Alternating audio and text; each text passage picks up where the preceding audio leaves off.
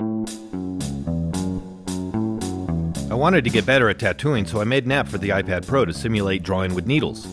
I made the machine speed adjustable from 33 to 200 cycles per second. I can now practice lining and shading and get instant feedback without having to wipe through the mess. There's a multiply mode that keeps lighter colors from overlapping darker ones.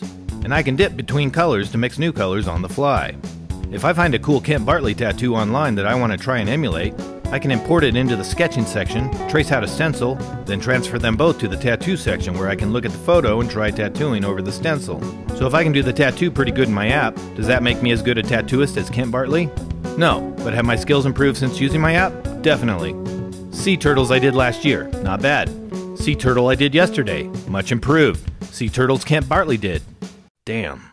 Well, I'm getting there, and all the extra practice helps. I've been practicing shading with soft edge magnums, and I've found that pushing the needles in the direction of the form has been very helpful. The pressure sensitivity of the Apple Pencil helps simulate bringing the needles out of the skin at the end of a stroke. Practicing before doing a tattoo definitely has increased my confidence with difficult pieces. So yeah, there's a cool practice tool for tattooists out there. Go buy the damn thing. I can't tattoo forever. I'm getting old. My back hurts.